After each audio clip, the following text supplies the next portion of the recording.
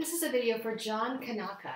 I'll be playing the song all the way through, just the way that I am teaching you to do it in class and with the other videos that I'll make. So if you are looking for a video that shows you the patterns and breaks it down, that'll be a separate video. Hopefully you will watch that one or those videos first. But here is John Kanaka in F major position.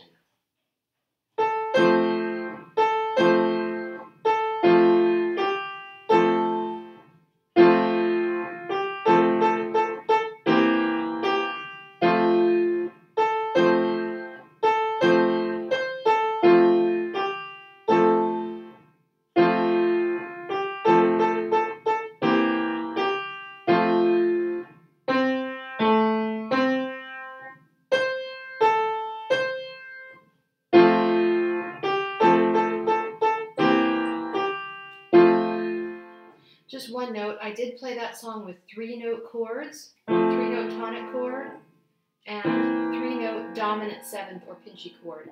You may certainly still do 2-note chords for that. That would look like this.